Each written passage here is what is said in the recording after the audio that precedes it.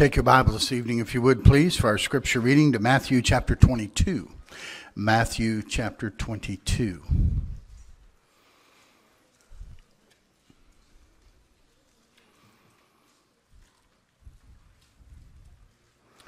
Matthew 22, we're going to read verses 36 through 40.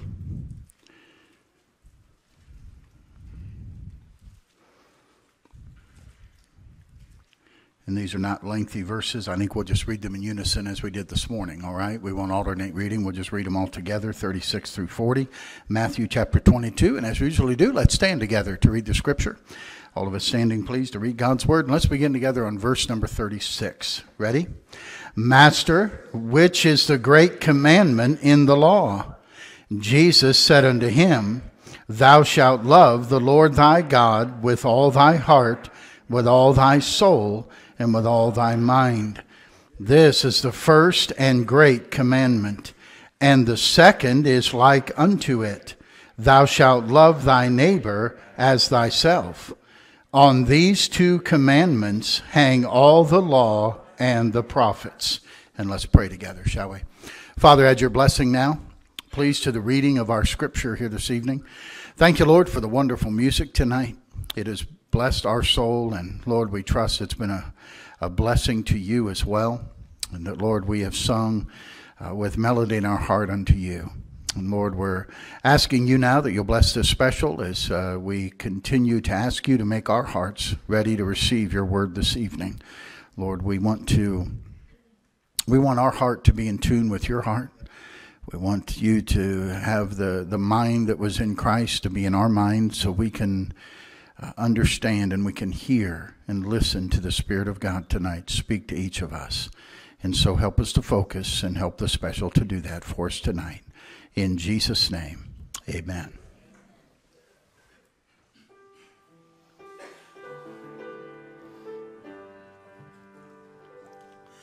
Bethlehem, Calvary, all of that tell. Oh, what a Savior is mine. Mountain and plain with his praises shall swell. Oh, what a Savior is mine. There on the cross where he died for my sin. Oh, what a Savior is mine, giving his life a poor wonder to win. Oh, what a Savior is mine. Oh, what a Savior. Oh, what a Savior. Oh, what a Savior is mine. Unto the uttermost, wonderful, glorious. Oh, what a Savior is mine. Rising again in his infinite grace. Oh, what a Savior is mine, shedding upon me the light of his face. Oh, what a Savior is mine, lifting my burdens, relieving my care. Oh, what a Savior is mine, giving me courage to do and to dare. Oh, what a Savior is mine. Oh, what a Savior. Oh, what a Savior. Oh, what a Savior is mine. Unto the uttermost. Oh, it's wonderful and glorious. Oh, what a Savior is mine. Sing that chorus with me, would you? Oh, what a Savior. Oh, what a Savior. Oh, what a Savior is mine. Unto the uttermost, wonderful, glorious. Oh, what a Savior is mine. Amen. Wow, that's good, isn't it? I could take a whole lot of that. That's wonderful. Father, thank you for this evening now. Thank you, Lord, for a wonderful Savior we have in Jesus Christ. Thank you for loving us and for being willing to send your only begotten Son to be the sacrifice for our sins so we could gather together on a Sunday evening in May 2018 and sing, "Oh, what a Savior is mine." We love you this evening, and I pray that you will minister to each of us tonight as we open up your word. We believe, Lord, tonight that we're looking into a book that is not just the words of men or the words of a man. We truly believe these are the words of God. Lord, we believe this book is alive and it's powerful and it's sharper than a two-edged sword. We believe it'll minister and speak to our heart, and we ask you to make it so tonight. Help us to listen carefully. Help us to listen mixed with faith, that it might profit those of us who are listening. Lord, we desire to be doers of the word and not hearers only. And so have your way in each one of our hearts and lives, and help me as I bring the message to be clear and understandable. In Jesus' name we ask it. Amen. The rich ruler here came, or a lawyer actually, and he came to ask Jesus the great question, what's the greatest commandment? And of course, not too many weeks ago, we talked about that loving the Lord your God with all your heart, with all your soul, and with all your mind. And again, that is our outer man. That is not the inner man. You will love God with your spirit. That's what the Spirit is for. It's His Spirit bears witness with our spirit that we are the children of God. It's that our spirit of man. Man is a spirit, soul, and body, and it's our spirit that communicates with God. Our spirit will love God. That's not the issue. The issue is, will our mind, our soul, and our heart love God? That's our outer man. Okay? And God says, now once that is set, there's a second commandment. And it's like unto it, thou shalt love thy neighbor as thyself. I mean, these are the two great commandments. As I said this morning, you'll never get number 2 right if you don't have number 1 right. The problem we're having in America, when people don't understand how can people treat each other that way, how can we not love one another, and the words of Rodney King from 25 years ago, can't we all just get along? The reason is, if you don't love God, you're not going to love your neighbor. You're not going to love him as you ought to. The first and greatest commandment is to love the Lord your God. And if we don't love God with all our mind and all our soul and all our heart, then we won't love others, because, listen, at the root of it all, we are very, very selfish people. Okay? Don't come to the pastor and say, I'm really struggling with pride. You know why? Everybody struggles with pride. We are proud people. It's in our sin nature. And so the reason most people won't get saved is they're proud. And they're stubborn. And they want to do it their way, not God's way. You're not sure how selfish you are. Let me ask you a question. When you see a group picture, you're in a group picture, who do you look for first?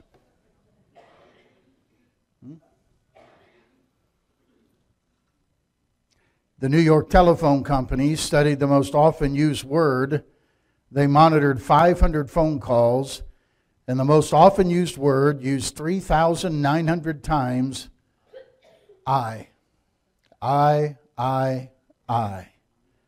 We think about our own affairs. We think about what we want to do. We think about what we're going to say. And the truth is, you can become interested in others, and if you'll make it more of a priority that you want to be interested in what others think and what others are doing, you can make more friends in 2 months than you will in 2 years trying to get everybody else to be interested in what you think and what you're doing. Now, Jesus told us that we are to love others as ourselves. He told us that we're to think of others and not ourselves. Philippians 2:4, look, every man not on his own things, but every man on the things of others. We're to put others ahead of ourselves, and Jesus was a supreme example of that. I want to break others down into 3 groups that we have to love. All right? The very first group that God says we have to love, if we're going to love our neighbor as ourselves, is we have to love our foes, our enemies, if you will. And that seems like it may be the most difficult one to handle, but we have to understand what love means. We understand love is not just a warm fuzzy for them. All right? Say, oh, I'm in love, I get goosebumps. That isn't what love means in the Bible. Love is an action. Love is an act of our will. Hollywood and the world would have us think love is only an emotion. And don't get me wrong, love is not in the absence of emotion either. There certainly can be passion and emotion in love, but that's not what fuels it. What fuels love, God didn't so love the world that He felt warm fuzzies for us, or He got goosebumps for us, okay? God so loved the world that He gave His only begotten Son. Why did He do that? Because that's what we needed. We needed a Savior. We needed the sacrificial Lamb of God. And God provided that for us as a payment for our sin, so we would not have to die and go to hell. So love is when we willingly, sacrificially give of ourselves for someone else with no thought of return. With no thought of what's coming back for me. And so the same thing is true when I love my neighbor. I'm going to willingly, sacrificially give myself for them with no thought of return. And that means I'll love my enemy that way. That's why Jesus said, if your enemy's hungry, what should you do? Yeah, give him something to eat. If he's thirsty, what should you do? Well, that's what he needs. If he's naked, clothe him. See, he's saying you'll do that and you'll heap coals of fire upon his head. And that's not talking about judgment, by the way, but it does. The rest of that verse, don't miss it. It says, and the Lord shall reward thee. See? We're not doing it for what they can do for us. Well, I helped them once, they never did anything. Or I did something for them and look, you don't even know where they are now.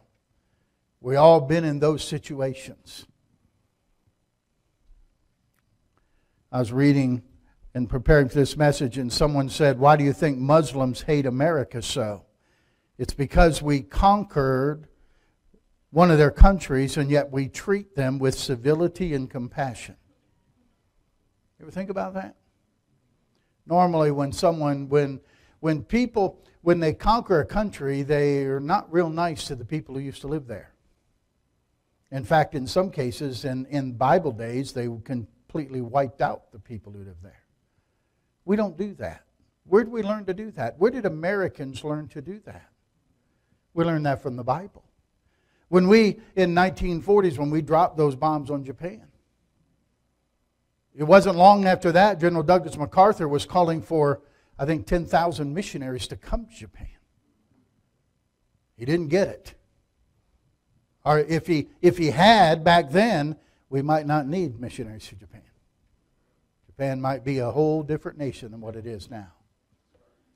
But why does America care about sending missionaries there? Didn't you just drop bombs on them? Yeah, but what makes us try to love those who hated us? God's Word does.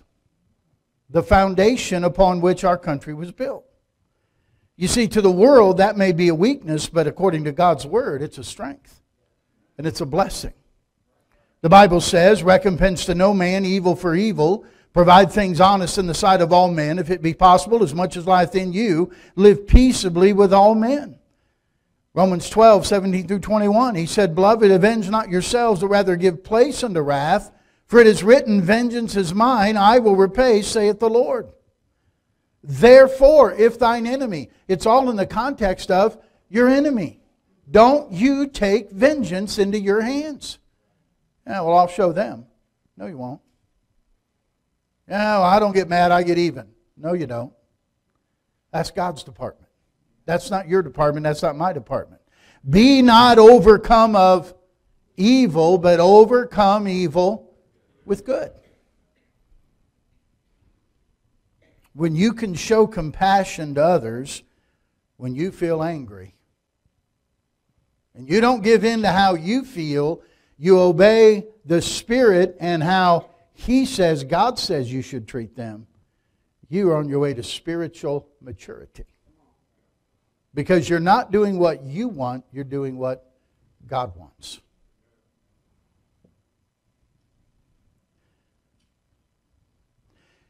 You show me someone who's given to fits of rage and temper, and I can show you a person who is given to the lusts of the flesh. Boy, that's quiet, isn't it? Huh. Oh, me. You see, anger is a work of the flesh.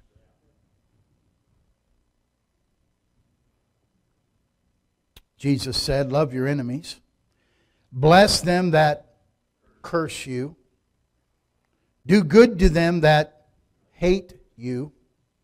And pray for them which despitefully use you and persecute you.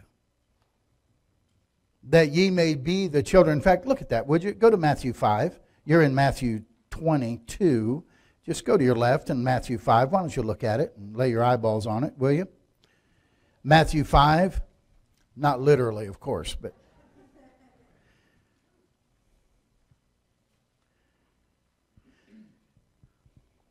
Jesus said in verse 43, you've heard it say, you have heard that it hath been said, thou shalt love thy neighbor and hate thine enemy.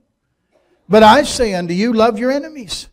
Bless them that curse you, do good to them that hate you, and pray for them which despitefully use you and persecute you, that ye may be the children of your Father which is in heaven. For He maketh His sun to rise on the evil and on the just, and on the unjust, and sendeth rain on the just and the unjust, on the evil and the good, rather. For if ye love them that love you, what reward have ye? Do not even the publicans the same? If you salute your brethren only, what do ye more than others? Do not even the publicans so? He's saying what's going to set you apart, what's going to show everyone that you're followers of Jesus Christ is you won't just love people that love you, you're going to love people who will hate you. You'll love your enemy. That's a tall order. And I don't know about you. We can't do that in the flesh. You have to do that in the Spirit. The fruit of the Spirit is, what's the very first one? Love. The very first indication that you're living a life yielded to the Spirit of God is love. Love God and love others. And first of all, you'll love even those who would be your enemy.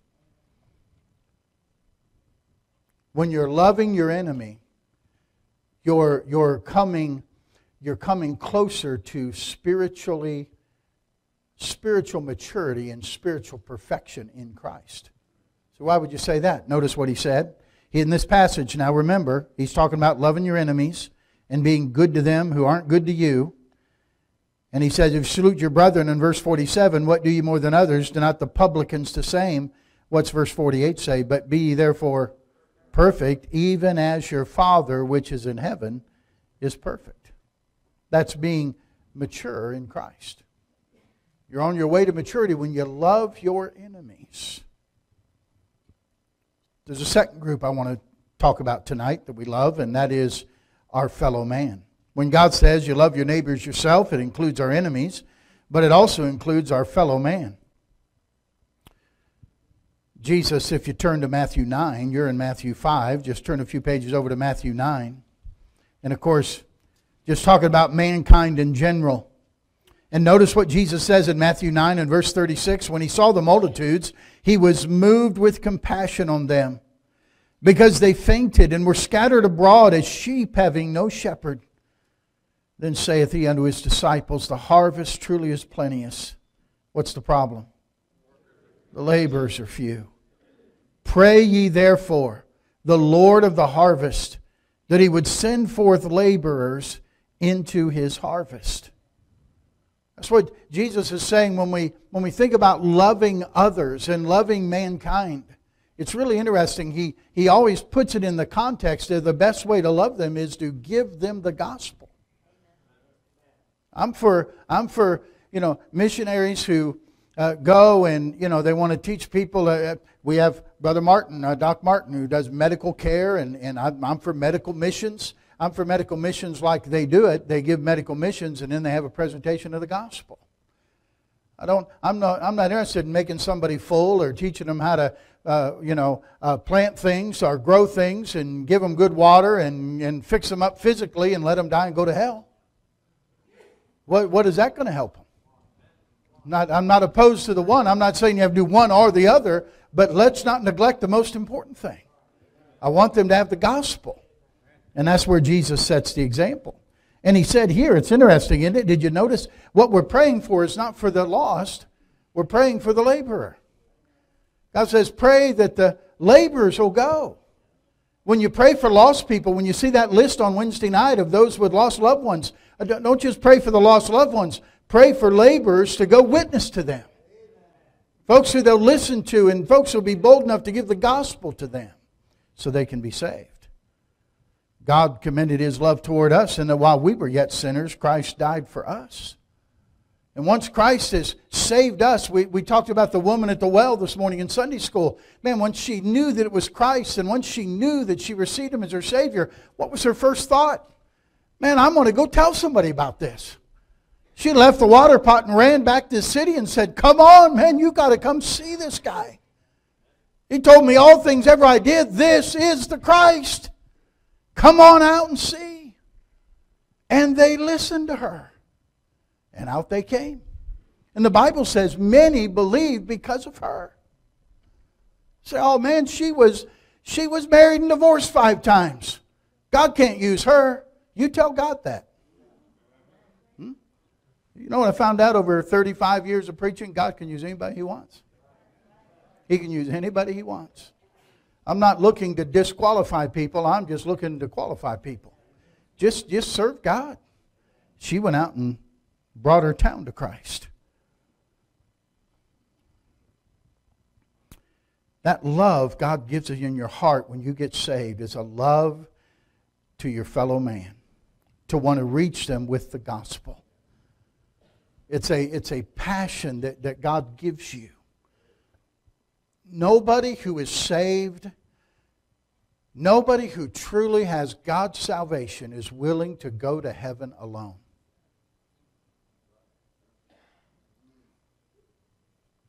Nobody who truly has God's salvation ever utters the words when someone asks if they're saved. They never utter the words, that's a private matter.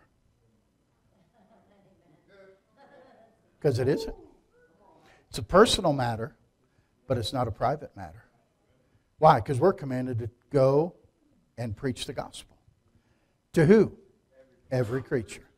Every single person needs the gospel. We talked about it with the women this morning. Whether it's Mary Magdalene, that 7 devils have been cast out, or whether it's Joanna who sits in the palace of Herod. It doesn't matter who it is. They need the gospel. And it doesn't matter who it is, whether it's someone who's down on the street tonight or living in a tent in the woods tonight, or whether it's the man who occupies the White House tonight. They all need Jesus Christ. They all need Jesus Christ. So we have to love. And the way to love them is give them what they need. And they need Jesus Christ. And so we love our fellow man by giving them the gospel. We love our enemies. We love our fellow man. Then I want to dwell a little bit on this third one. and that is we have to love our fellow believers. A preacher was speaking to a Sunday school class and was telling them things money can't buy. And he said, I want y'all to know, boys and girls, that money can't buy you love. Should be a song. Huh? To illustrate the point, the pastor said, what if I offered you $1,000 to not love your mother or father? And there was a quiet hush that came over the room. Until one little boy in the back said, how much will you give me not to love my sister? Smart little boy, huh? But we have to love our fellow believers. You think you wouldn't have to even talk about that? You think that would just be a natural thing? Well, man, if I'm going to love my enemies and I'm going to love my fellow man who I'm on earth with, certainly I would love other believers. But sadly, that's not always the case. And by the way, it's not new in our generation. Turn over to the book of Galatians with me, will you please? Galatians chapter 5. This was a situation that Paul dealt with here in the churches of Galatia. In Galatians chapter 5.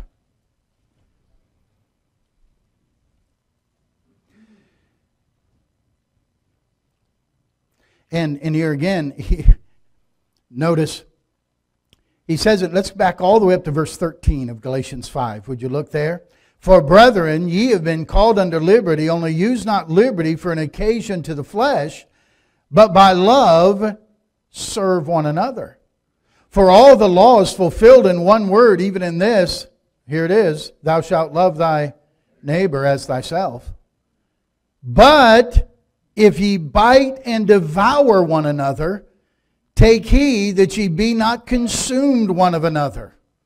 This I say then, walk, take repeated steps in the Spirit, and ye shall not fulfill the lust of the flesh. It's interesting. Usually we don't put verse 16 with verse 15. But that, Paul's saying, when you bite and devour one another, and I don't think he means that physically, but I sure have seen that take place with the tongue. And he says, when you have a lack of love, or you're outright hostile and you're trying to backbite and devour another believer, you are in the lust of the flesh. You are not in the Spirit. In fact, the preferred method of damage among most believers is the tongue. More damage has been caused by a wagging tongue than any other weapon forged against the work of God. James talks about the power of the tongue, doesn't he? James chapter 3. Look at James 3 with me. You're in Galatians. Just turn to your right a few more books. And go back after Hebrews is the book of James. James chapter 3. Notice what God has James say about the tongue. Beginning in verse number 6. James 3 and verse 6. The Bible says, and the tongue is a fire, a world of iniquity. So is the tongue among our members, that defileth the whole body, and setteth on fire the course of nature, and is set on fire of hell. For every kind of beasts, and of birds, and of serpents, and of things in the sea is tamed, and hath been tamed of mankind. But the tongue can no man tame. It is an unruly evil, full of deadly poison. Therewith bless we God, even the Father, and therewith curse we men, which are made after the similitude of God. Out of the same mouth proceedeth blessing and cursing. My brethren, these things ought not so to be. Wow. That's the tongue. And God says it's an unruly evil. You shouldn't have blessing and cursing coming out of the same mouth. And let me help you. When you are on social media and you respond to anything with OMG, that's cursing coming out of your mouth. To be careful about what you succumb to in the ways of the world.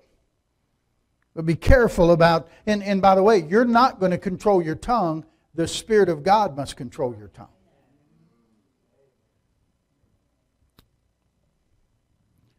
Jesus said this in Matthew 12, 36 and 37. I want you to think about this. He said, every idle word that men shall speak, they shall give account thereof in the day of judgment. For by thy words thou shalt be justified, and by thy words thou shalt be condemned. We don't hear much about that verse, but that's probably one of the most frightening verses in the Bible.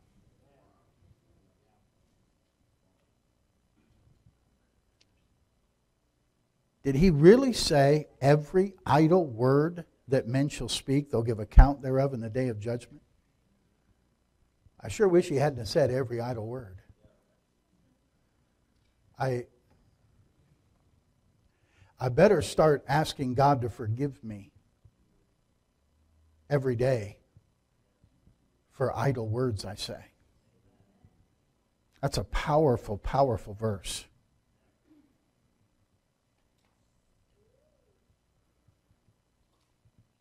Now, if he just says that about idle words, I wonder what he thinks about gossiping words or slandering words. I want you to look at Proverbs chapter 6 with me. Would you turn there, please? Proverbs chapter 6. We're talking about now loving fellow believers. Proverbs chapter 6, please. Are you okay? Everybody all right? Proverbs 6. Still glad you came to church tonight? Okay. Proverbs 6 and verse 16. These 6 things doth the Lord hate, yea, 7 are an abomination unto him. A proud look, a lying tongue, hands that shed innocent blood, a heart that deviseth wicked imaginations, feet that be swift in running to mischief, a false witness that speaketh lies, and he that soweth discord among who? Brethren. That's fellow believers. The discord is pretty simple. It's just an opposite of unity. When you say something, it doesn't say it's a lie.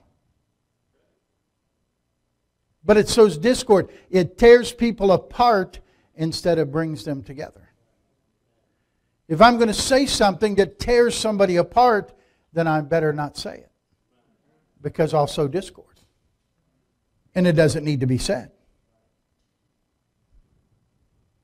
Satan loves it when there's discord among Christians.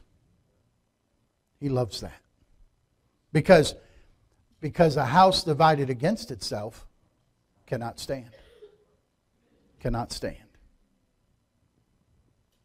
We maintain unity. God's for unity among believers. And we do that by building one another up, not tearing others down.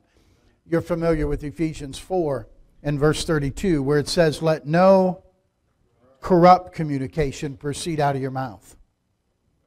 Okay? But that which is good to the use of edifying. What does edify mean? Yeah, that which builds people up. So in other words, the opposite of edifying is corrupt communication. That's the contrast there. No corrupt communication, but that which is good to the use of edifying. So if what I'm saying is not going to edify, if it's not going to build somebody up, then it's tearing them down. It's corrupt communication, God calls it. Wow. That's why. Look at Ephesians 4 with me, please. Look at Ephesians chapter 4. Paul gives some instruction here to the church at Ephesus. And by the way, church at Ephesus was a good church. You read about them in the book of Revelation. They were good until they left their first love, if you remember. But an excellent church, and he gives some instruction here to the church at Ephesus in Ephesians chapter 4. Notice verse 1.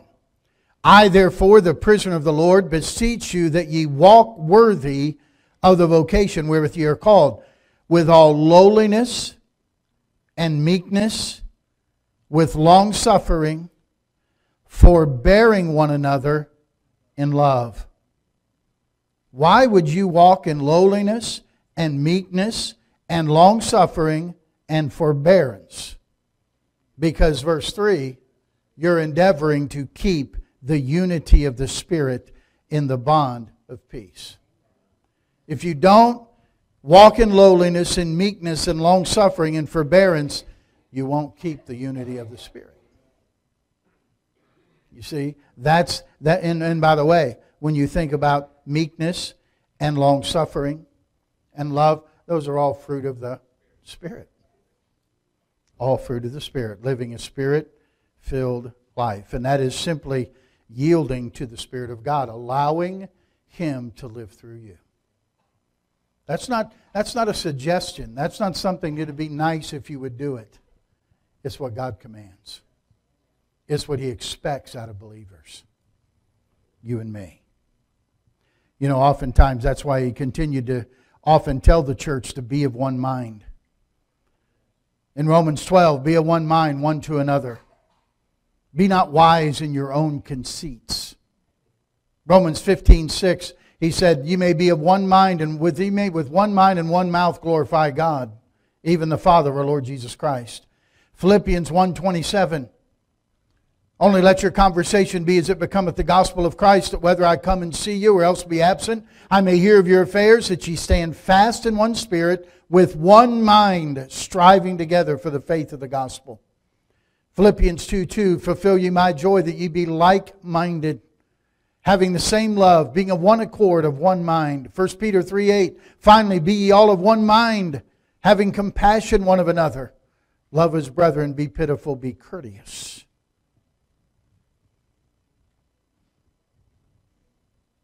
You say, well, preacher, I love so-and-so, I just can't stand them. You know, can I tell you? That won't cut it with God. That won't cut it with God. Don't look to your own understanding and your own selfish feelings.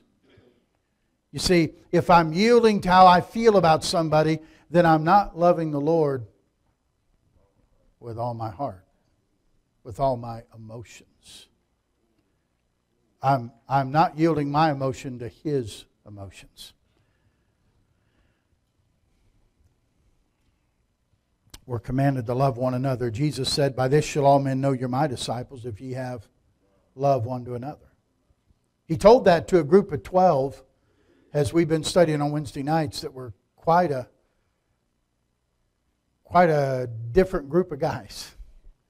You'd have never put these 12 together and said, okay, we're a team, man. Okay? It wouldn't have happened that way. Jesus said, this is my commandment, that you love one another as I have loved you. 1 John 3:23, that we should believe on the name. This is His commandment, that we should believe on the name of His Son, Jesus Christ, and love one another as He gave us commandment. Again, there's nothing here about focusing on ourselves. There's nothing. See, you say, well, I need some me time. Can you tell me where that is in the Bible?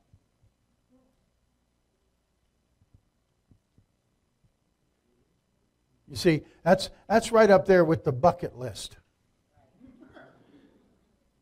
Where is that in the Bible? I've yet to hear anybody's bucket list where it's, I'd like to lead so many souls to Christ before I die.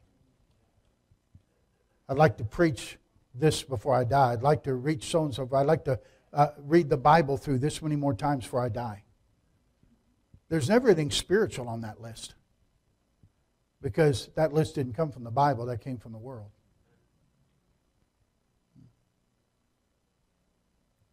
Well, that's quiet. Maybe I should pull over and park there a while. When we talk about being conformed to the world, we like the smoking, the drinking, and all that stuff, the cussing. We don't like it when it gets down to we conform to the world in the way we think and the expressions we use. How you doing today? Well, I'm on this side of the dirt. Really? Is that what a Christian says? Would you really rather be here than heaven?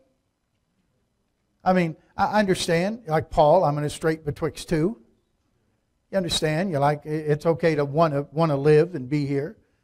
But I tell you what, nobody who, the first second someone's in heaven, they would never come back here. Ever.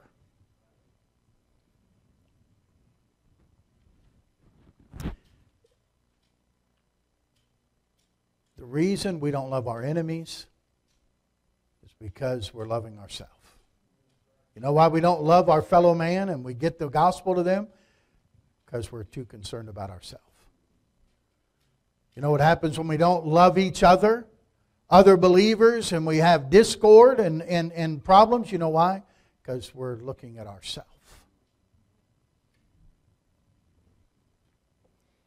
One preacher said, I found myself with too many commitments in too few days. I was very nervous and tense about it, and I was snapping at my wife and my children, choking down my food at mealtime and feeling irritated at unexpected interruptions throughout the day. You ever been there? Before long, things at our home, he said, started reflecting the pattern of my hurry-up style. It became almost unbearable. He said, until one evening, I distinctly remember after supper, the words of our youngest daughter. She wanted to tell me something important that had happened to her at school that day, and she began hurriedly, Daddy, I want to tell you something, and I'll tell you really fast. And I said, honey, you can tell me. You don't have to tell me really fast. Say it slowly. And then he said, I'll never forget her answer. She said, then, Daddy, you'll have to listen slowly. When's the last time you just listened slowly to somebody? You know what most of us do when someone else is talking? We're thinking about what we're going to say next. And we don't listen slowly. Let every man be swift to hear, slow to speak, slow to wrath. Be eager to hear. It's pretty simple, isn't it? Two ears, one mouth. Okay? Listen twice as much as what you speak. God made it real simple for us. We're to love one another. By love, serve one another. Owe no man anything but to love one another. Let us consider one another to provoke unto love and good works, seeing ye have purified your souls in obeying the truth through the Spirit and unfeigned love of the brethren. See that you love one another with a pure heart fervently. You see, the Bible makes it pretty clear you can't hate a brother and love God. 1 John 4 and verse 7 and 8. Brethren, let us love one another, for love is of God, and everyone that loveth is born of God and knoweth God. He that loveth not knoweth not God, for God is love. That's why you understand. Someone who doesn't know God, they say, oh, I'm in love. They really don't understand what love is. Not the way God is. Not the way God loves.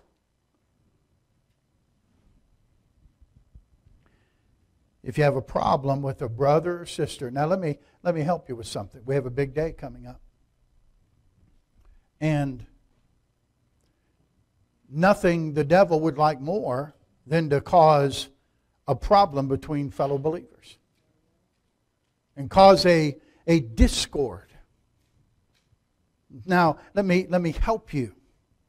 Whatever it is over the next 7 days or 6 days that gets you upset or gets you irritated, I want you to just get alone, write it on a piece of paper, and say, I'm going to look at this on Sunday, May 20th, and see if I'm still upset about it. Because you'll probably look at it and say, crumple it up and throw it away. It didn't mean anything. There's The devil will try to oppose what will take place next Saturday. There will be pushback. And his favorite place to attack is through people. Oh, we're not wrestling against flesh and blood. We know who's behind it. So understand when someone says something or somebody does something and you get irritated, what do you do that for? I thought so-and-so was going to do that. How come they didn't do that? Well, what's this doing? Aren't someone supposed to be there? How come no one's there? See? And right away we can get all upset. And the problem is then we don't just keep that to ourselves. We go to someone else. Well, I was over there and, they weren't there, Chuck. Someone, so-and-so, they're supposed to be there. That Quentin, I don't know what happened to him. Huh? And before you know what we're doing? Sowing discord. And Satan is happy. So be aware. We're not ignorant of his devices. Okay? Let's make sure that we're loving one another. The Bible says, love covers a multitude of sins. I imagine it might cover some faults too, don't you think? That's what love does.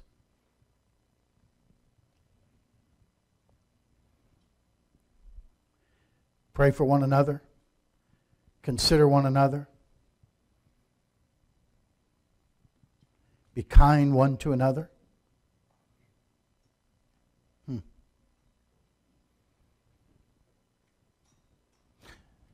It all comes down to this. You know what? None of us are worthy of anything God's given us. I'm not worthy to be a pastor. If you think you're worthy, you need to use the altar tonight. We're not worthy. There's only one who's worthy, and that's the Lord Jesus. Revelation 5, when we get to heaven, you know what we're going to sing? Thou art worthy, O Lord, to receive the glory and the honor and the blessing and the praise. It's all Him. This coming week and this Saturday, and our Christian life isn't about us. It is about Him. Oh, what a Savior. Oh, what a Savior. Oh, what a Savior is mine. But we love our foes, we love our fellow man, and we love our fellow believers. That's loving others as the Lord wants us to. I have to understand this. Why is that important? Because here it works the other way. If we understand if we don't love God, we're not going to love one another. Here's the secret to this. If people who arrive on this property Saturday, if they don't like us, they won't listen to our Christ. They have to like us. And the way that we can get them to like us is we love them. Why do you do that? You know, this, and you've given wonderful offerings, but, I told Bob, you say, how much do we spend on the country fair, or on the, the Fun Fest now, the country fair, you just call it, you know what? I don't even want to know. I kind of close my eyes and say, Lord, please supply for these needs and supply for this. But it's a big investment. Don't anybody, we had one fellow years ago who got upset. In fact, he left our church because he felt like we don't do enough to reach the community. All we do is foreign missions. He had no idea. Should see what goes into having a day like Saturday. Try providing food and games and prizes and drinks and cotton candy and everything for 1,000 people, and don't ask anything from anybody. Because we want to tell them we love you. And we have a Savior that we'd like to introduce you to. We want you to know who Jesus is. Maybe if they'll like us, they'll listen to us talk to them about Jesus Christ. But we have to deny ourselves, take up our cross, and follow Jesus. Love Him with all our heart and all our soul and all our mind. Then we'll love our neighbor as ourselves. That's the second greatest commandment. We have a great opportunity this week, church. Love others. Folks can come, and I want them to have a good time. I want them to enjoy the day. But I'd like them to walk away from Saturday and at least say, you know what? Those people there, they love you. They love you. That's the goal. And let's ask God to help us to show them that this coming Saturday. And be aware that some will be foes, some will be fellow men, some will be fellow believers, but let's love them all the same. Amen? Amen. Let's pray together, shall we? Father, take the truth now this evening. Thank you, Lord, for this second great commandment that, Lord, we confess we cannot do without you.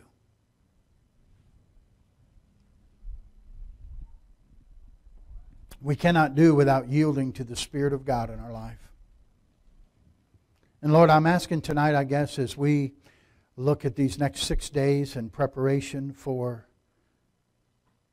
the Fun Fest, the big carnival day on Saturday, where we're inviting just thousands of people to come.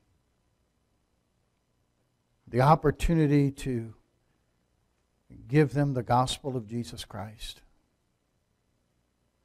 To tell them how much you love them.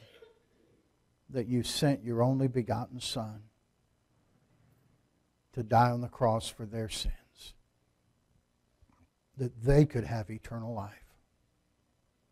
They could have forgiveness of sin. I pray, Lord, that they would watch us in action on Saturday and they would say, these people love one another. These people love me. These people love God. And put a desire in their heart, God, to want to love you as well. We are trusting you to work in our hearts so you could work through us on Saturday to be a blessing and a help to our community.